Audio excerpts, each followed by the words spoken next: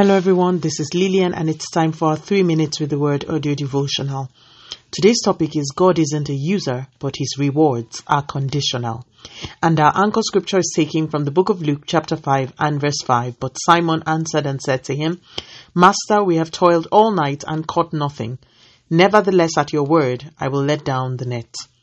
Today I have a very quick message. Our anchor scripture is a well-known one. Jesus had inconvenienced Peter and used his boat to preach a sermon. What this meant was that Peter couldn't leave that place until Jesus was done.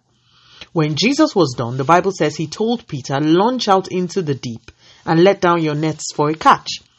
Peter argued a bit because not only had he tried before and failed, Jesus was asking him to try again at a time when it was scientifically impossible to catch fish. Peter argued, but did as Jesus said, and we know how the story ends. He caught an unprecedented amount of fish. My message today is this: Jesus is not a user. Yes, he uses willing people. Yes, he uses willing vessels, but he is not a user in the sense that he rewards the people he uses. So yes, he used Peter's boat, but the minute he finished, he set Peter's reward in motion. Never be afraid to do what God is calling you to do. God rewards. If he is calling you to leave something and start another, do not be afraid.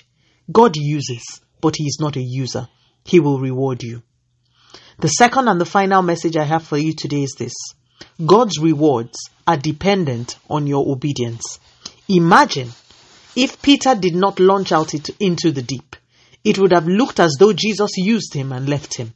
It was his obedience to that instruction that gave him the reward he eventually got. A lot of people have labored for God, but have not followed through in obeying all his instructions and so have missed out on rewards.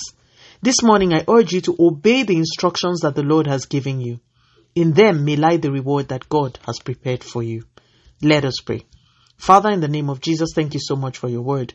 Lord, we receive grace and humility to allow you use us, but also to obey your instructions. Continue to take all the glory, Almighty God. In Jesus' mighty name, we have prayed. Speak to you again soon. If you are blessed, please drop me a line on audiodevotional@yahoo.com or on our website at www.3minutesaudiodevotional.com. You could also follow us on Facebook, Instagram, YouTube, and Twitter at 3 Minutes Audio Devotional. Remember, wrapped up in God's word is all you need for your change to come. Love you and bye.